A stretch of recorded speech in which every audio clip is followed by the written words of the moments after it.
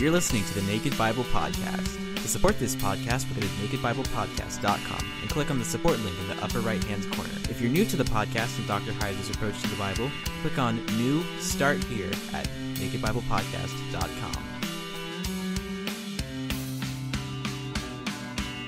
Welcome to the Naked Bible Podcast, episode 89, The Book of Life.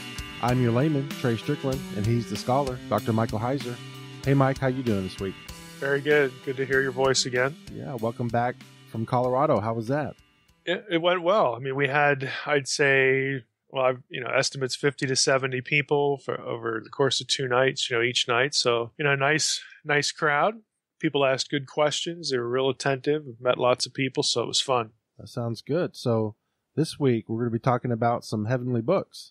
Yeah. This is, again, we're continuing sort of, if you can call a string of unrelated topics a series. This would be the latest installment of our topical items. And this one comes from, there are a number of passages actually that actually make reference to things being written in heaven or heavenly books, and specifically the Book of Life. So what I want to do is I want to go at least read these passages and then talk about where this idea comes from and sort of how to think about it, how to parse it. Again, how an ancient person would have perceived this sort of language and what it all meant, or at least could have meant.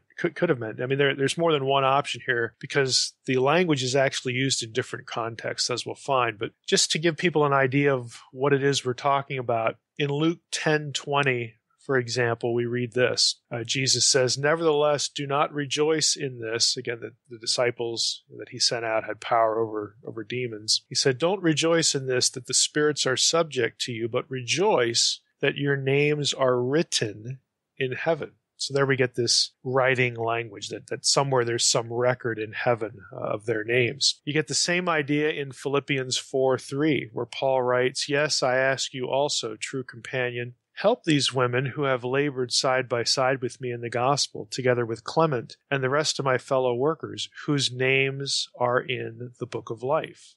Very clear reference there. A number of these are in the book of Revelation. Revelation 3:5 says, "The one who conquers will be clothed thus in white garments, and I will never blot his name out of the book of life. I will confess his name before my Father and before his angels." Revelation 13:8 and Revelation 17:8 are kind of close in what they say, close conceptually. But 13:8 says, "And all who dwell on earth will worship it," this image of the beast in the context. "Everyone whose name has not been written before the foundation of the world in the book of life of the Lamb who was slain." And then Revelation 17:8 says, "The beast that you saw was and is not, and is about to rise from the bottomless pit and go to destruction. And the dwellers on earth whose names have not been written in the book of life from the foundation of the world will marvel to see the beast, because it was and is not and is to come." Few more of these. Revelation 20, verse 12 says, "And I saw the dead, great and small, standing before the throne, and books," plural, "were opened. Then another book was opened, which is the book of life, and the dead were judged by what was written in the books," apparently the first group, "according to what they had done." And later on in that same passage in verse 15, it says, "If anyone's name was not found written in the book of life, he was thrown into the lake of fire." And lastly, Revelation 21:27 says, "But nothing unclean will ever enter it, nor anyone who does what is detestable or false, but only those who are written in the Lamb's book of life." So again, in this final, vision of the heavenly Jerusalem, we have another reference to the book of life. Now, there are more than these. There are actually a number of these kinds of things in the Old Testament, and we're going to be getting to them. But what I want to do is sort of start with the ancient Near East and work our way into the Old Testament, and then a little bit into the Second Temple period. Then we'll come back to this point in the New Testament and talk about this sort of language, again, conceptually, how all this would have been parsed, what it means, again, for our interpretation. So to start off in the ancient Near East, this idea actually does have a very ancient precedent. Now, there are a couple scholars who've made studies of this. One such article, to pick one at random here, Shalom Paul wrote a book in the Columbia University Ancient Near Eastern Society Journal called "The Heavenly Tablets." and the Book of Life. And what Paul's article talks about are Sumerian and Mesopotamian parallels, or I should say precursors to what we'll see in the Old Testament, and of course what you see later on. So in the ancient Near East, in the Mesopotamian, the Sumerian Mesopotamian material, their notion of this was that the gods were considered the determiners of people's destinies. Again, that's not really a foreign idea, not something that would be unexpected, but the gods would write their decisions for someone's destiny on what the cuneiform material refers to as, quote, tablets of destiny. So the idea here is not so much, at least in most of the references, not so much a predestined life in terms of the specifics. You'll get up, you'll eat breakfast, you'll turn left, then you'll turn right, you'll go to work, and this and that will happen. Rather, the idea is how long a person's going to live, the length of their life, when it will end. So the tablets of destiny idea in the ancient Near East, again, is really focused on that kind of thing. Again, length of life, how long you'll live, so on and so forth. It gets a little more granular because there's also a record of what you do, good and evil, or good or evil. And so there are tablets that record misdeeds, errors, crimes, oaths that you break, and also good things that you do. So the gods, again, are recording what happens during your life, but there's also this idea that the gods have sort of determined how long you're going to live. And if we think about it, I mean, we have this notion now. There's nothing theologically aberrant about it where, we say, well, God knows, how long I'm going to live. God knows when it's my time. God knows when my time is going to be. Well, of course he does. So that idea, again, is not unfamiliar. But the notion that is sort of recorded or written down somewhere is very, very ancient, even prior to what we think of, again, what we have as our Old Testament. The issue, again, that isn't so clear is while the gods know how long you're going to live and they record, notice I'm using these terms deliberately, they know how long you're going to live, when you're going to die, and they record what you're doing. How do those things accord or not with the notion of predestination? And honestly, that is not so clear, even in the ancient Near Eastern material. Now, there's another thing to say here, that in the ancient Near East, this idea, at least in terms of anything that's really specific, is sort of focused on kings. And again, this isn't surprising because most of the Sumerian Mesopotamian literature that was written and that has, of course, survived is about the gods and about the people that the gods install as kings, and because the kings are the ones that pay the scribes, and the scribes, are their royalty is the patron of the scribal trade, and so you don't get scribes running around Mesopotamia recording everybody's life. Or tablets of destiny stories about them, but it's really focused on the destiny of the king and what the king does or not, which of course is going to, in Mesopotamian thinking, is going to determine whether the gods are happy or not, whether that king's dynasty is going to survive and bad things happen to the kingdom and so on and so forth. So a lot of the material that you get from the ancient Near East is focused on the royal figure. And I want to read an excerpt just as an example. This is from Andrew George's article. Andrew George might be familiar to some listeners. This is the guy who produced the latest critical edition of the Gilgamesh tablets. And you can buy his translation in the Penguin Classic series, his English translation of Gilgamesh. But George, in an article in the Iraq Journal entitled Sennacherib and the Tablet of Destinies, writes about a particular text labeled K6177 and K8869. Again, those are the tablet numbers. And he writes this: "The Tablet of Destinies, the bond of supreme power, dominion over the gods of heaven and underworld, and the kingship of the Igigi and the Anunnaki, the secret of the heavens and the netherworld, the link of the canopy of Anu and Gansir, the leash of the multitudes, which Ashur, the king of the gods, took in his hand and held at his breast." Okay, so this is how this particular tablet is introduced. This is George's translation. And it goes on, it says, "Ashur, the king of the gods, took this in his hand, held it at his breast. This was the replica of his proper appearance." this is me now breaking into this, but on this tablet there's actually an image, a seal of Asher again. So that's what the reference is here too. He, Asher, grasped in his hand the leashes of the great heavens, the bond of the Igigi and the Anunnaki. In front of the representation of Asher, his lord, Sennacherib, stood a representation of Sennacherib, king of the entire world, king of Assyria. So now, again, George is just describing the nature of this object. And we have here on statements like, O Asher, father of heaven, king of the gods, determiner of destinies, you alone hold in your hands the tablet of destinies of the gods. Look after the reign of Sennacherib, the king of Assyria, and determine as my destiny a fine destiny, a destiny of good health and kingship. So Sennacherib is appealing in this text to this particular god, Asher in this case, asking the determiner of destinies to give him a good destiny.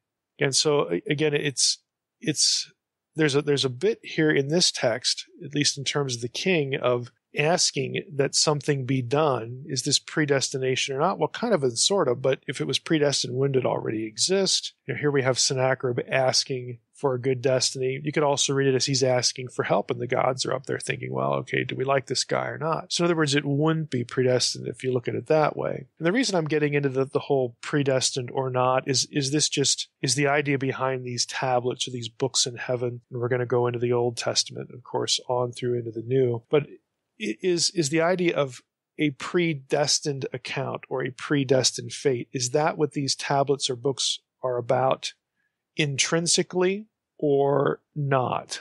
And as we're going to see, the contexts vary just because these books exist and are referred to. Again, and these are, I'm not arguing that we get to heaven someday and like we're taken to a big library, and God pulls out a book, and so here's your record. Okay, but again, this is a metaphor for the fact that God keeps track. And God knows, again, what our destiny is. God knows how long we're going to live. God knows what we do. So the easiest way, again, in an ancient culture, whether it's biblical or pre-biblical, is to convey that idea. The easiest way to do it is the scribal trade, because that's what scribes did. So again, when we see these things mentioned in Scripture, the overarching point that the biblical writers want the readers to get is that there's nothing that you do, good or bad, that goes unnoticed by God. He is omniscient. He knows all things. He knows, what you're doing, what you didn't do, what you should have done, all that sort of stuff. And he knows when you're going, he knows the extent of your life. In some cases, it's clear that he knows your birth. He knows when you're going to die. But again, is that just knowledge that God has, or does that knowledge require the idea of predestination? Now, for those who have read Unseen Realm, again, I can't remember exactly what chapter it is, but 5, 6, 7, something like that. I refer people to passages like 1 Samuel 23, where it's very clear that the fact that God foreknows something does not require that thing was predestined. For the simple fact that in that chapter you have two things that God foreknew that never happened. So by definition, foreknowledge did not necessitate predestination there. Now it can. There are passages like that, obviously, in the Bible as well, but it's not a foregone conclusion. And that same ambiguity is going to apply with respect to the idea of heavenly books. And it actually, again, is present in even earlier material with heavenly tablets. So in some cases, there might be some predestination going on. Other cases, there's not. And it's not parsed out for us. Now, again, the fundamental ideas here that enter into this are concepts of sovereignty, foreknowledge, omniscience, so on and so forth. Now, a lot of Christians who are listening to this, a lot of other people who are listening to this that may not be Christians, sort of have a preconceived idea, a preconceived way that they think of sovereignty. And what I've already said at this point might even be in conflict with that. In fact, it probably is, because we sort of assume that foreknowledge requires predestination, but it doesn't. Again, we want to be cautious and allow for sort of both directions as we proceed through the text that I'm going to bring up here. And as they play out, especially in the Second Temple period, you're actually going to get the idea used in a variety of contexts, and not all of them require predestination or even have predestination or anything like that in view. So let's just proceed here. with some Old Testament passages. And I think, again, the variety here will become apparent. The concept is a lot wider than God predestinating something. So if we go, let's just start in Exodus. In Exodus 32:32, this is a passage that probably will occur to many people listening to this. We have Moses saying to God, in response to God's anger against Israel, "But now if you will forgive their sin, but if not, please blot me out of your book that you have written." Again, so there's this notion that Moses' name is in a book. Again, it's not called the Book of Life here, but we can sort of presume that it is, because in the context, it's a life or death issue. It's annihilation versus, not being annihilated by God, in his anger. So Moses is sort of offering to trade places, annihilate me, get rid of me rather than this people. And, if we could go back to the passage, and Moses has some other things to say about why you shouldn't do this, because what will the nations say, and all that sort of thing. But again, for our purposes here, there's this reference to a book. Again, this book that's written. We see it in Isaiah 4. We read, "He who is left in Zion and remains in Jerusalem will be called holy, everyone who has been recorded for life in Jerusalem." Now, again, early in Isaiah, the book is going to be about the impending exiles, plural. And so we have this notion of God knows who's going to be left alive in Jerusalem. So there's this book. There's a record of it. Again, it's a metaphor for the fact that God knows this stuff. Isaiah 65, verses 6 and 7. "Behold," God says, "it is written before me. I will not keep silent, but I will repay. I will indeed repay into their lap both your iniquities and your father's iniquities together, says the Lord. Because they made offerings on the mountains and insulted me on the hills," so on and so forth. They'll be repaid for their deeds. So here we have a reference again to a quote-unquote book or person's sins being written down. Again, the idea being that God knows what you did, and you're going to be held accountable for it. Jeremiah 17:13, we have this recorded for us. "O Lord, the hope of Israel, all who forsake you shall be put to shame. Those who turn away from you shall be written in the earth, for they have forsaken the Lord, the fountain of living water." Now, what's odd about this is this phrase, "written in the earth." Now, there's a reference to writing. Those who turn away from you shall be written, but in the earth, what does that mean? Well, interestingly enough, this is another verse. And again, if you've read Unseen Realm, you're going to be familiar with this idea that I'm going to talk about here. The word earth here is eretz, which can also, it's one of the words used for the underworld. Again, the realm of the dead. So if you look at it that way, then the verse makes sense. Those who turn away from you shall be written in, again, the bad place, in the underworld, the realm of the dead. It would be a reference to people being left in Sheol, as opposed to the righteous whose hope was to be with the Lord. Those who turn away from the Lord, nope, you're going to go to the realm of the realm of the dead, and that's where you're going to stay. So again, it's a negative thing, but again, for our purposes here, it deals with, again, this sort of written account. Psalm 69:28. "Let them be blotted out of the book of the living." So now we get a book called the Book of the Living. "And let them not be enrolled among the righteous." So again, there's a record of the righteous versus the unrighteous. Daniel 7. Again, this is, again, going to be a familiar passage to a lot of listeners. This is Daniel's vision, known mostly for the appearance of the Son of Man coming with the clouds and so on and so forth. But the scene is a divine council meeting where the fate of the beasts that are described in Daniel 7 is going to be determined and, of course, carried out. But we read this in verse 10. Describing, again, God's throne. "A stream of fire issued and came out from before him, before the Ancient of Days. 1,000,000 served him, and 10,000 times 10,000 stood before him. The court sat in judgment." There we have the reference to a divine council idea. "The court sat in judgment, and the books," plural, "were opened." So again, God has this record. We get a similar idea in Daniel 10. In verse 21, again, this is the chapter with Michael, and the prince of Persia, the prince of Greece, Michael, again, the archangel, the prince of Israel. We read in verse 21, "I tell you what is inscribed in the book of truth. There is none who contends by my side against these," the prince of Persia and the prince of Greece in context, "except Michael, your prince." Again, speaking to Daniel. So again, we get this reference to a book.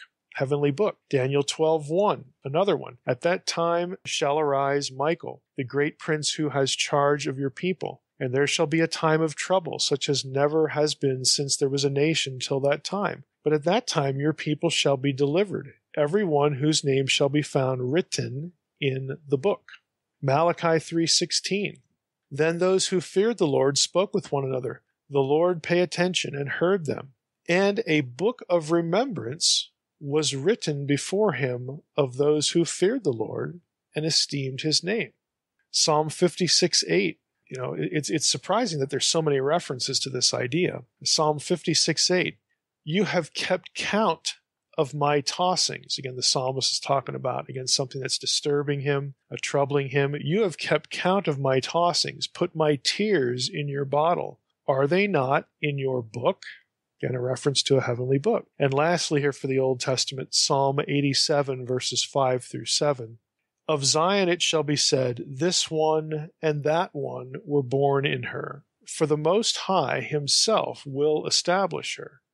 The Lord, Yahweh, records as he registers the peoples. This one was born there. Verse 7, singers and dancers alike will say, all my springs are in you. So it's this reference to a record of, again, who's going to be in Zion or who's associated with Zion and who's not. Now, all of these references, again, refer to some type of book, some type of record, things being written down. And again, what I'm suggesting to you is that this is a very, I think, powerful metaphor for the idea that God does keep a record, in his head or whatever, because he's omniscient. He's not going to forget something, but God knows our destiny. He knows the course of our life.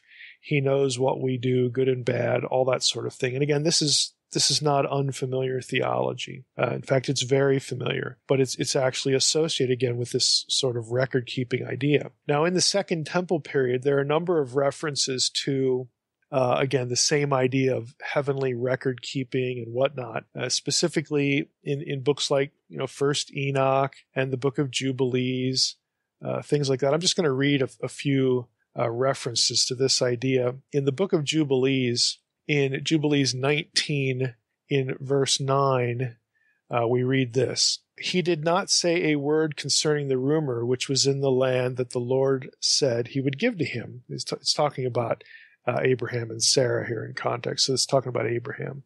He didn't say a word concerning the rumor which was in the land that the Lord said he would give to him and to his seed after him, but he begged a place there so that he might bury his dead, because he was found faithful and he was recorded as a friend of the Lord in the heavenly tablets. Now, if you remember this episode from the Old Testament, Abraham, of course, buys a field and a cave, the cave of Machpelah, from the Hittites there to bury his dead. It becomes the ancestral burial place, but there's no reference to heavenly tablets in the Old Testament account. But here in the Book of Jubilees, commenting on that episode, we get this phrase, he was recorded as a friend of the Lord. Now that comes out of the Old Testament, Abraham being the friend of God. But here we have he was recorded as a friend of the Lord in the heavenly tablets. So you get a reference to this idea, again, that there's this heavenly record, so to speak. So Jubilees 30, again, we get another reference to this idea. Jubilees 30 will start around verse 19. Let's go back to 18. This is about Levi being chosen for the priesthood. The seed of Levi was chosen for the priesthood and Levitical orders to minister before the Lord always, just as we do. And Levi and his sons will be blessed forever, because he was zealous to do righteousness and judgment and vengeance against all who rose up against Israel. Verse 19. And thus a blessing and righteousness will be written on high as a testimony for him in the heavenly tablets before the God of all. And we will remember for 1,000 generations the righteousness which a man did during his life in all of the appointed times of the year. And it will be written on high, and it will come to him and his descendants after him, and he will be written down as a friend and a righteous one in the heavenly tablets. Again, a very clear reference to the tablets idea. In First Enoch, let's just get one from Enoch here.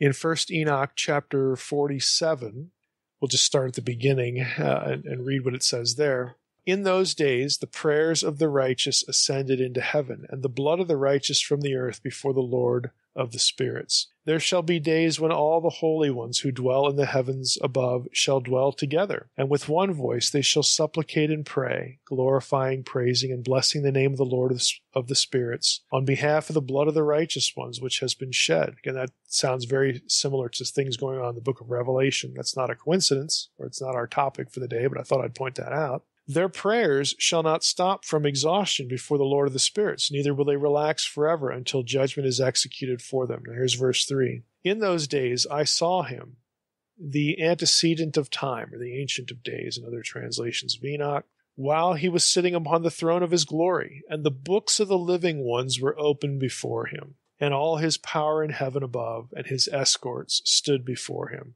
Sounds, again, very similar to Daniel 7. The hearts of the holy ones are filled with joy because of the number of the righteous has been offered, so on and so forth. So again, a pretty clear reference to the heavenly book idea. But you get the idea. There are some references to heavenly tablets and books in this material. Now, I picked those references for a specific reason because they convey different ideas. Now, there are actually more references to heavenly tablets and books in Second Temple material. So if you read through that material, you're going to find a lot more than these. But a lot of the references that you find in Second Temple Jewish material actually refers to the tablets of the law. So that the Jews had this idea, at least one stream of Judaism had this idea that the Torah, the tablets of the law were sort of eternal, and they occupied space in heaven before they were given to Moses, and then they went back to heaven, that kind of thing. So excluding those references and that idea, what I want to focus on here are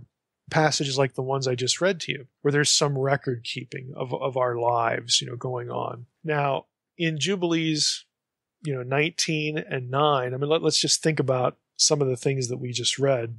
If we go back here, just going to go back to our Jubilees reference and pick up again, or just allude to, comment on a few things. In Jubilees 19 here, again, in verse 9, we have Abraham was recorded as a friend of the Lord in the heavenly tablets. And again, in the context, it reads as though it's after the fact. So you couldn't read, I suppose you could force it in there, but the most sort of natural reading of this is that Abraham lives his life, does these things, obeys God, responds properly to what God wants him to do, and then it's recorded in this book that he was a friend of the Lord. So this is sort of, again, a reference to record keeping and not predestination. Again, there's no hint really that this is sort of predestined, but it's recorded after the fact that, Abraham was a friend of God. He was a good guy, that sort of thing. And you get the same feel again for what was said about Levi in Jubilees 30. Again, so we don't have to have the notion of predestination going on either in Old Testament references, Second Temple references, and then we're going to take this eventually to the New Testament and talk about what we see there. Let's go back, though, before we hit the New Testament and think about a few of the passages that I read in both the Old Testament, and again, I'm going to try to sort of make some categories here of what's being talked about and how we can see this in the Old Testament. It's going to be reflected in Second Temple material, and then when we get to the New Testament, some of the same categories are going to apply. So in the Old Testament, there were some clear references to the idea that there's a heavenly record of good and evil. And probably the most obvious reference for that was the one we read from Isaiah 65. Just to read that again to you, Isaiah 65, 6 and 7. Behold, it is written before me, I will not keep silent, but I will repay. I will indeed repay into their lap both your iniquities and your father's iniquities together, says the Lord. Again, so there's this written record of iniquity. And God says, you're going to get repaid. Again, the idea being, I know what you've done. I know, again, the iniquities of, in this case, Isaiah's audience. God knows all about the idolatry, all about what has caused the whole situation that he either has brought or will bring the exile. So that's one category. That's one notion. God knows good and evil. There's an accounting. There's a record. There's a memory, might be a better way to say it, of human good and evil. In Malachi 3:16, and Psalm 56:8, there's a slightly different idea. So Malachi 3:16 says, "Then those who feared the Lord spoke with one another. The Lord paid attention and heard them, and a book of remembrance was written before him of those who feared the Lord and esteemed his name." And Psalm 56:8, "You have kept count of my tossings, put my tears in your bottle. Are they not in your book?" So this idea is not so much a record of good and evil as it is sort of a memory of human life, of the things that happen to us in our life, on account of suffering, on account of good things, on account of things that trouble us. Again, the theological messaging here is that God knows what's happening to us. God is fully aware of this. None of it is going to happen that will escape his attention. Again, that's the larger theological point. Now we move from that to a notion, just passages where God clearly knows destiny. And so the question is, do we have God knowing destiny or predetermining destiny? Let's look at a few of the references in the Old Testament again. The Jeremiah passage 17:13. "O Lord, the hope of Israel, all who forsake you shall be put to shame. Those who turn away from you shall be written in the Arets." Again, in the netherworld, I think is the best reading of that. Arets, again, referring to the realm of the dead. So now this sounds like it wasn't predetermined, but everyone who does forsake you will be, again, recorded or will be allotted or assigned. In other words, the memory of being forsaken, when God remembers that this XYZ person forsook him, was disloyal, rejected the offer of salvation, rejected the notion of worshiping the true God. That's going to be remembered. And then, again, the record sort of will be made and sealed as to their fate. So you could certainly read that, again, in a non-predestinarian sense. Again, I'm not saying you have to, but you certainly can. Psalm 69:29, though, we get this. We get this reference to being blotted out of the book of the living. Now, that one could certainly be read as though there was a sort of predetermined register. But even this, though, doesn't have to be read that way. In other words, the idea of being blotted out of the book of the living, does that mean, okay, here are three possibilities. Is it a reference? Is it sort of a colorful way of saying to be killed? In other words, once you're dead, you're no longer among the living, now you're among the dead. And so your category sort of changes. You're no longer alive, you're dead. So is it a reference to just losing life, to just being killed? Is it a reference, number two, to being disqualified from, again, being with the Lord? Or is it a reference, number three, to being removed from a record that had pre-existed? The short answer is we can't really be sure. I mean, all three of these are possibilities. In fact, let's just go to this passage. And, we have here in Psalm 69, let me just read the wider passage here. I had verse 29 referenced, but let's just go back and sort of pick up with more of the context. The psalmist is talking about, again, evildoers, and he says, let's go all the way back to verse 22. "Let their own table before them become a snare, and when they are at peace, let it become a trap. Let their eyes be darkened so that they cannot see, and make their loins tremble continually. Pour out your indignation upon them, and let your burning anger overtake them. May their camp be a desolation. Let no one dwell in their tents, for they persecute him whom you have struck down, and they recount the pain of those you have wounded. Add to them punishment upon punishment. May they have no acquittal from you. Let them be blotted out of the book of the living. Let them not be enrolled among the righteous." Now, again, is what the psalmist describing saying simply, kill them off? It's number one. Blot them out of the book of the living. Get rid of them. Kill them. Is this sort of an imprecation, an imprecatory psalm that it just goes no further than that? The psalmist wants their lives to end. Is he saying, let them be disqualified from the afterlife, from being with you? Okay, let them not be enrolled among the righteous. Let them be disqualified. Is that what he's saying? Or is he saying, let them be removed from a record that already exists? In other words, it was a predestined idea. I would suggest to you that you can look at that passage and go any of those directions with it. And you're going to get other passages that have the same sort of ambiguity. Let's go back to Daniel 10:21. Again, I will tell you what is inscribed in the book of truth. There is none who contends by my side against these except Michael, your prince. Now, is this book of truth a sort of pre-extant plotting out of human history that, let's go look up and see what's going to happen? Or is it a record that's made as things happen? Okay, again, there's some ambiguity there. Psalm 87, look at that again. Of Zion it shall be said, this one and that one were born in her. Okay, when it says we're born, again, that is sort of looking back at the past. For the Most High himself will establish her. The Lord records as he registers the peoples. This one was born there. So is the record happening in real time, so to speak?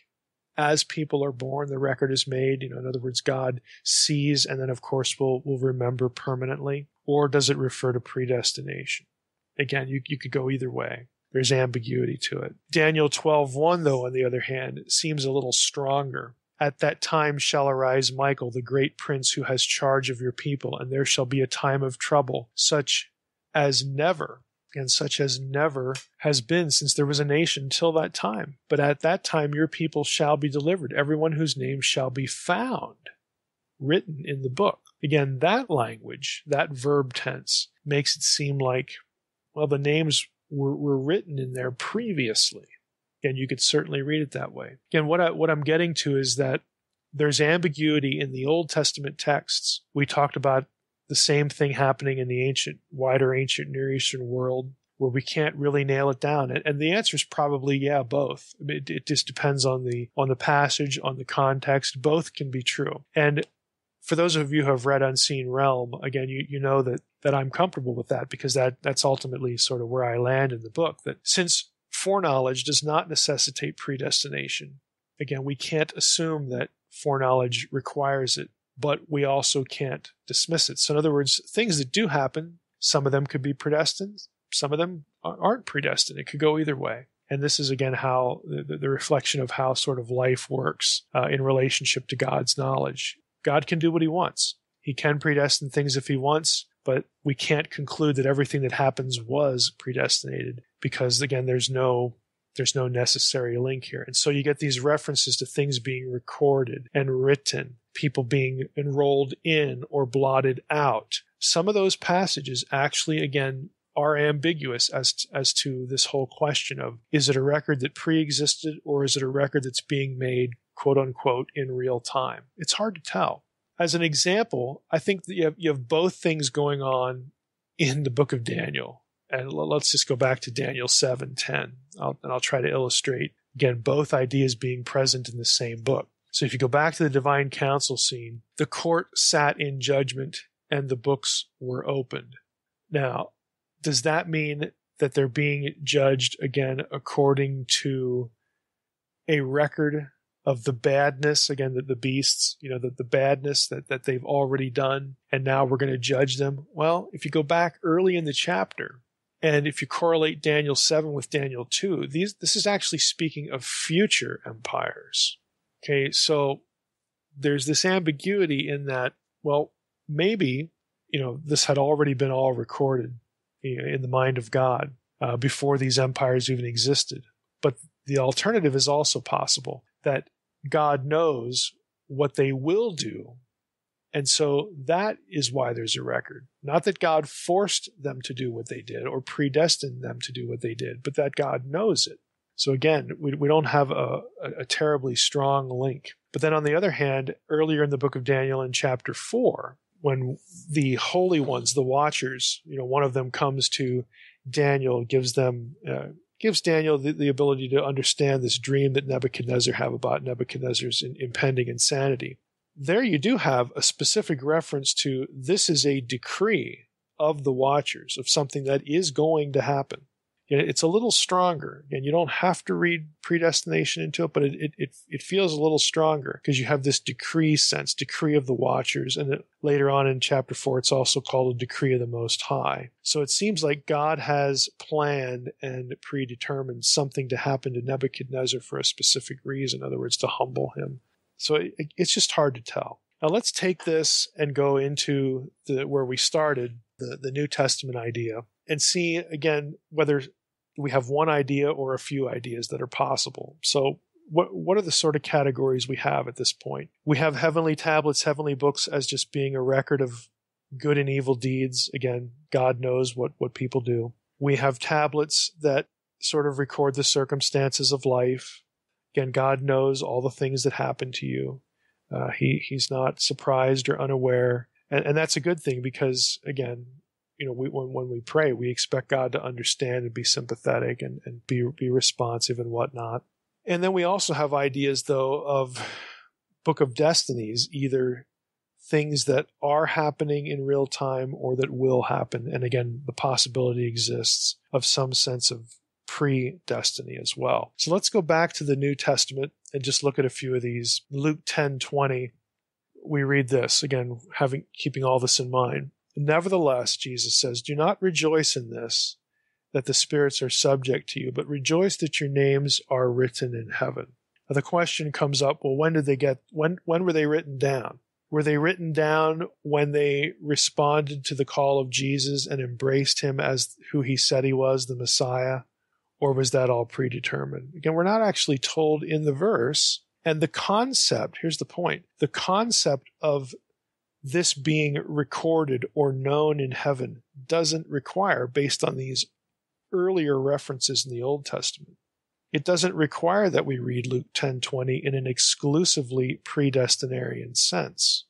You could, but there's nothing in the text that requires it, and there's nothing in Old Testament antecedents to this idea that requires it. It's a possibility, but that's all it is. It's a possibility. It's an interpretive option. Again, it's not a required perspective. Philippians 4:3. Let's go back to this one.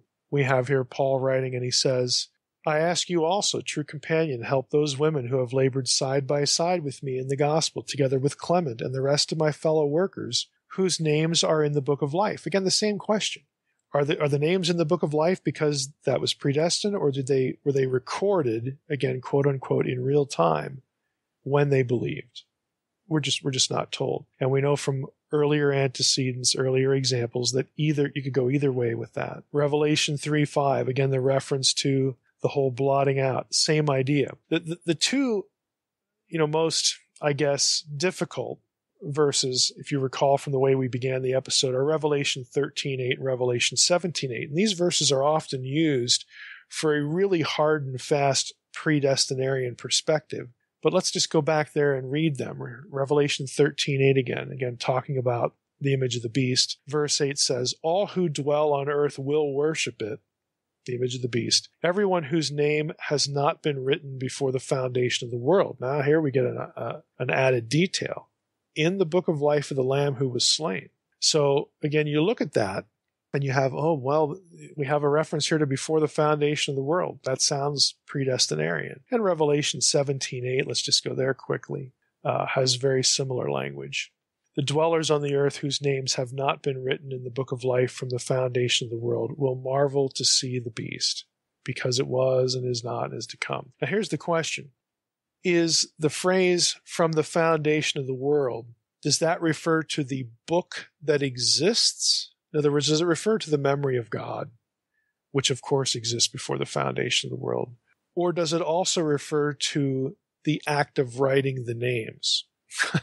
Again, you might think, well, that's just kind of splitting hairs. Well, actually, it's not. These are legitimate questions, because if this is a metaphor for God knowing things, well, then of course God always knows things. He knows all things real and possible. Again, he knows what's going to happen, what could happen. He knows all this. But the fact that he foreknows everything, an event that will happen versus an event that won't happen, by definition, you can't have a hard and fast line to predestination there because of the things that don't happen. Now, the things that do happen, yeah, they could be predestined. Some of them maybe not. I mean, it can go either way. So when you read a verse like Revelation 13:8, Revelation 17:8, just the fact that there's a record mentioned, again, that doesn't require predestination, because you have to ask yourself, well, if all this refers to God's memory, well, it has to be around before the foundation of the world. So then the second option, the second question becomes important. Well, is this also a reference to a person's destiny in eternity past, so to speak, or is God making a record when things happen? Because we've seen from other passages that is the feel you get for this recording idea. When things happen, then things sort of get entered into the book, or they become part of the basis for how God is going to judge you. So it's again hard to know, even in a passage like this that has this qualifying phrase before the foundation of the world. Again, we can't necessarily tell what precisely it refers to, especially again if this is a metaphor for God's knowledge, because the fact that God knows something ahead of time doesn't require that it be predestinated, but it could mean that. And so we're sort of left again with this ambiguity. Last thought with respect to these two verses, again, those whose names are not written before the foundation of the world. Does that statement refer to all people who have ever lived, or does it refer to the people in view in this passage? In other words, when these events start playing out with respect to the beast and the image of the beast and taking the mark of the beast and all that sort of stuff, is what's written here in Revelation, does it refer to those people at that time, in that place, in that circumstance? Well, it has to at least refer to them. But does it refer to anyone who's ever lived? Well, again, you can read it that way, and many have, but the question arises, does it have to be read that way? And the answer to that is no, it doesn't have to be read that way. So we're left again with a bit of ambiguity, going on in there. But again, to wrap up, let's just go to Revelation 20 and verse 12, which is again the passage that we sort of think about this. I saw the dead, great and small, standing before the throne. The books were opened. Then another book was opened, which is the book of life, and the dead were judged by what was written in the books according to what they had done. Now, there are some, again, I'm not going to retreat back into the whole predestination or not issue, because here we have a different issue. There are some who read this passage and say, well, this teaches that you get to heaven or not based upon your works. Again, we don't have to read it that way, and frankly, we shouldn't read it that way because of 100 other passages in the New Testament that talk about salvation by grace through faith and not of works. If you actually look at the passage, and again, think about some of the Old Testament precedents for this, I saw the dead, great and small, standing before the throne. The books were opened, and another book was opened, which is the book of life. And the dead were judged by what was written in the books. Now, look who gets judged. Okay, I'll read it again. The books were opened, books plural. Then another book was opened, which is the book of life. Okay, the ones who are judged are actually being judged not by the book of life. They're being judged on the basis of the books plural, what was written in the books. And that is a record, again, as we've seen from Old Testament precedent, that's a record of their sin. God knows your sins. So it's true that those who are not written in the book of life are going to be judged on the basis of their sin. Why? Because salvation is by works? No. They're judged on the basis of their sin because their sin has not been covered. Their sin has not been erased. Their sin has not been removed. I mean, think of what Paul says in Colossians 2, in Colossians 2:14. This is the reference where Paul talks about the canceling of the record of debt that stood against us with its legal demands. This, Jesus, or God, set aside, nailing it to the cross. Okay, if you don't have the benefit of, again, I'll use just a sort of an evangelical aphorism here, an evangelical phrase. If you don't have the benefit of having your sins covered by the blood, then they are still outstanding. That record has not been canceled. That record still stands. And that record is the record referred to here in Revelation 20:12, because the books, plural, that are there are the ones that are used to judge the dead, and the dead do not go to everlasting life with the Lord.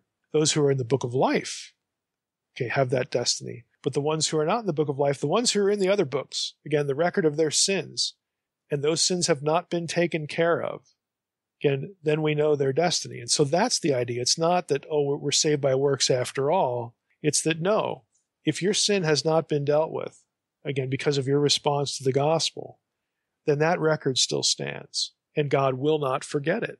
So to summarize, again, the whole concept of the heavenly books, the books of life, heavenly books, again, provide the basis for negatively not having eternal life. In other words, your sins are recorded. Again, it's a metaphor. God knows that you sin. God knows what we do. And therefore, because he knew that, he sent Jesus. I mean, this is the whole reason for the gospel. Again, maybe not every reason, but the significant, the major reason is that this has to be taken care of. They will always be on your account until the cross cancels your debt.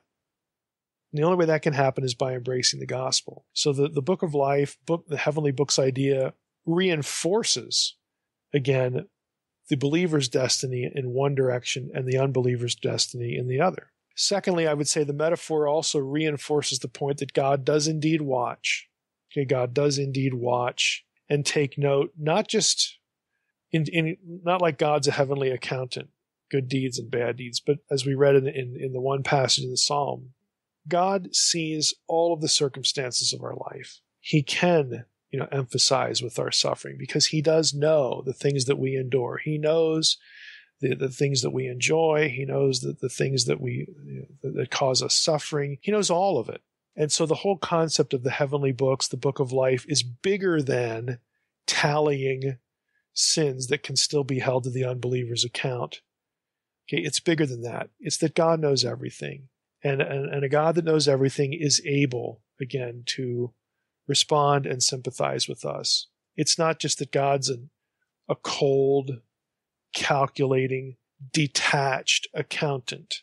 He knows your story, and not just a record of little individual acts that you do or things that you fail to do. It's bigger than that. And third, our ultimate destiny, I think that this whole idea tells us, our ultimate destiny is in God's hands. And frankly, we read one passage that expands this to the nations. Actually, we read a couple passages that expands the whole idea to God knowing what goes on a geopolitical level, if we can use that term, on a national scale, a nation scale. In other words, nothing happens, whether to the individual person or to people en masse. Okay, nothing happens that is beyond the reach of his own acts and his own decisions, his own judgment and his own sympathy. Okay, so all of these things need to be factored into how we think about this notion of a record in heaven. Again, this whole idea of heavenly books. As long as they don't misspell my name, we're good. Yeah, well, that's why I have a redirect on my URL. Trust me, Trey, I feel your pain there.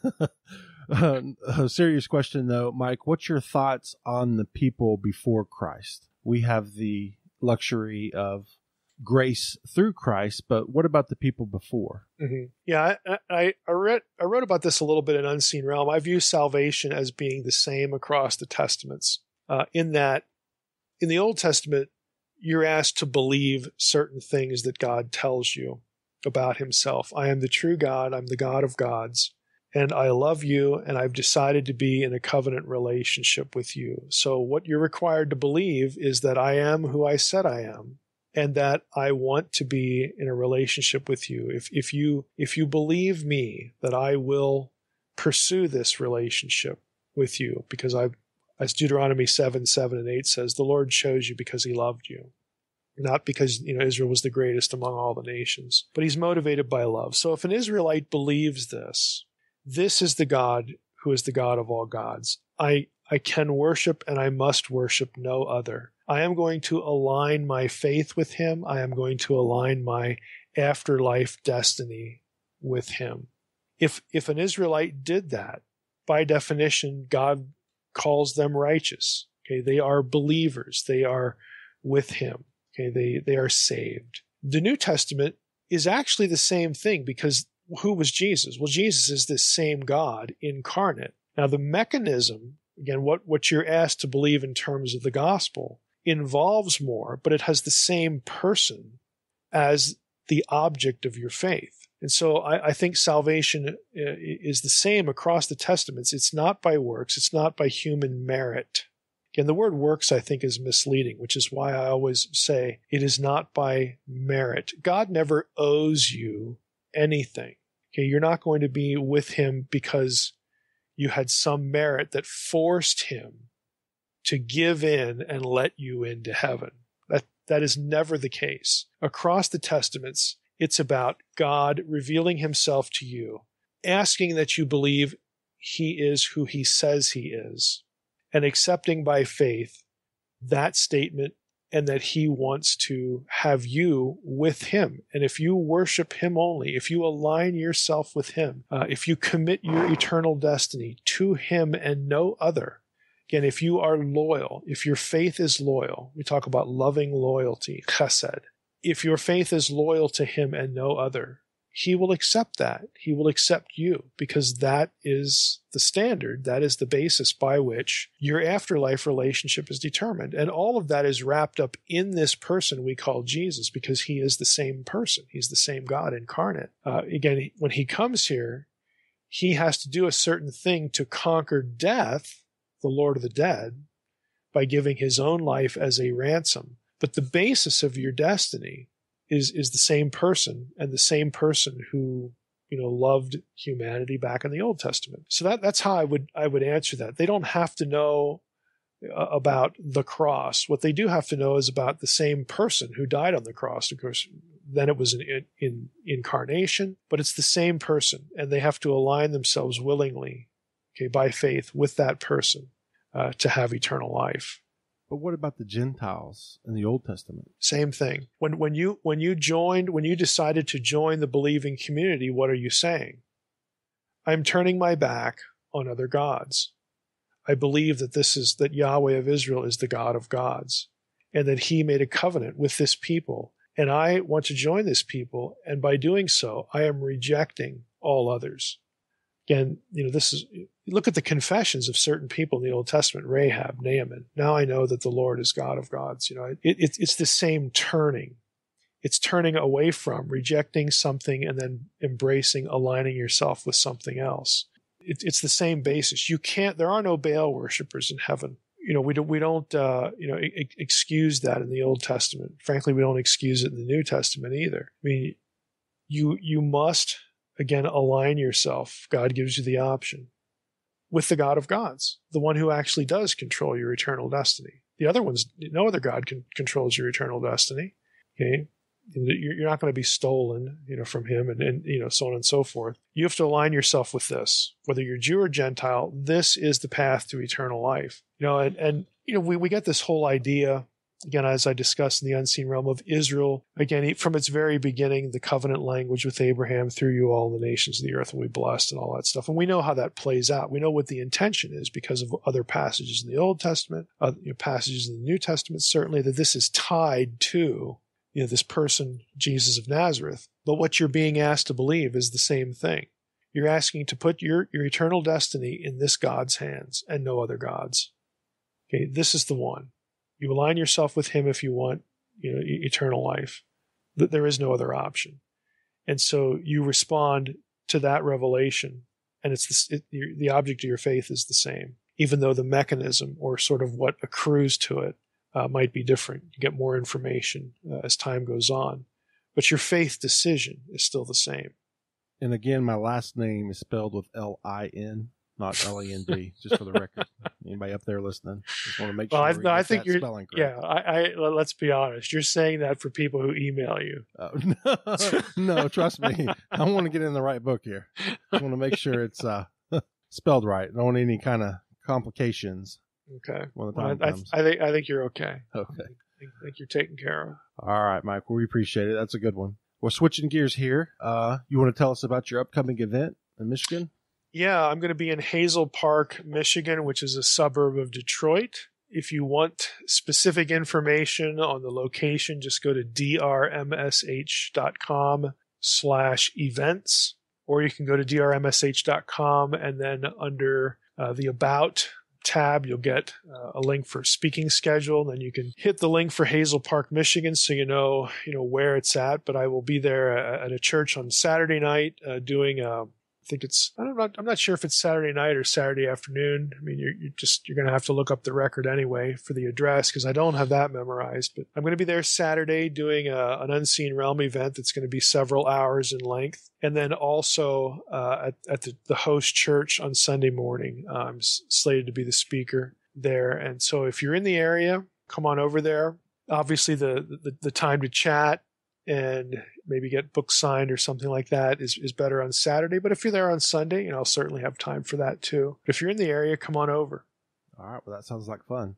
Yep. I mean, I think this will be the 6th event for Unseen Realm. And, people have been enthusiastic, which is always appreciated. It's just great to meet people who care about content. I mean, let's be honest. I mean, that's why I do what I do. That's why we do what we do here on the podcast. We want to provide content for people who care. And it's just great to meet a lot of them face to face at these events. So if you're there, please introduce yourself. Take some time, even if you have to pop in and pop out. You can't stay for the whole time. Please do that. And speaking of caring for the content, I just want to say thank you for all of the new people who've donated to McLeod and the podcast.